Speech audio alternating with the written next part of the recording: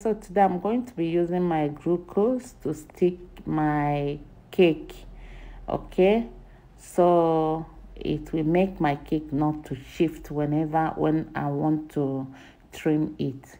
If you have not used it, try to use it. You will see the difference between this glucose and using your buttercream to stick your cake. Okay, then after that I'm going to be using my buttercream, using it in each layer of this my cake. I'm going to be using 4-cut chocolate cake to make this cake. Okay, so if you want to see the full video of this buttercream frosting, it's a ganache, but I can use it to do any other thing that I want. I can use it to pipe, to decorate cake, to do anything. You can go to my page, or I will put the link underneath of this video. Okay, so go and watch it. So I'm just adding the third cake now. Okay guys, this chocolate cake is so sweet and it's very soft. Okay, so you have to pamper it with care and love. Okay guys, so you are welcome. If this is your first time of seeing my video, of watching my video, you are welcome. So this is Dairy Mary Kitchen, and I'm going to be sharing with you a lot of things. Okay guys, so after laying my cake, I am going to start to trim it. Okay guys, so how do you trim your cake?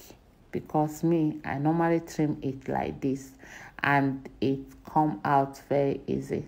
Some people will use another thing, okay, but me, like this, I am ready to go.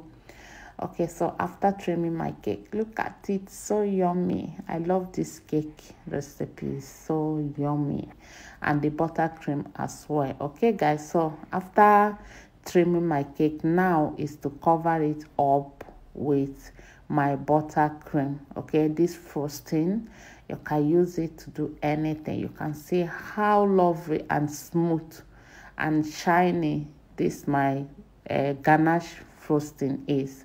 It's very beautiful guys.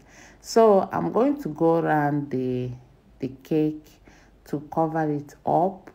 Okay, and after that I'm going to keep it like I'm going to keep it to stay in the fridge or outside like 10 or 20 minutes to 30 minutes, and after that I will start to cover it up with a fondant. Guys, if you want to only decorate with your buttercream like this one, like your chocolate buttercream, now just add more buttercream to it.